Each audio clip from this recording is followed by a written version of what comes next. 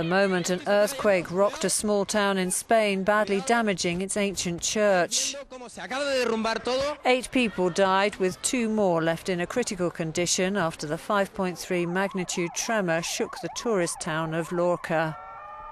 Ambulances rushed to help people. Many of the dead were crushed in cars or by falling debris. Shocked residents and workers rushed out of buildings and gathered in squares, parks and open spaces.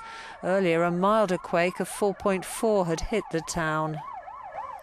Lorca is in Spain's most seismically active area, being close to a large fault line beneath the Mediterranean Sea.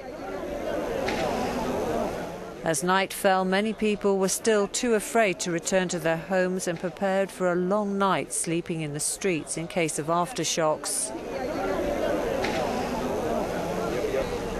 Experts say the quake was the most serious to hit Spain in about 50 years.